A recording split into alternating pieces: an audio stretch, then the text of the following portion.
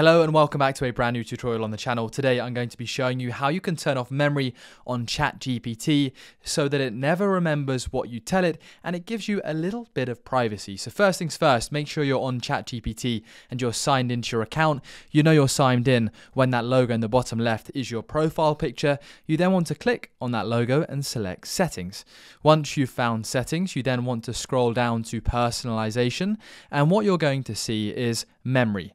Reference save memories, reference chat history. So if you want to have ChatGPT as a complete blank canvas every time you go on it, you turn off both of these and it will not remember anything that you tell it or use anything from the past that you've told it when answering new questions indeed. Thank you very much for watching. Take care. If this helped you out, leave a like and subscribe.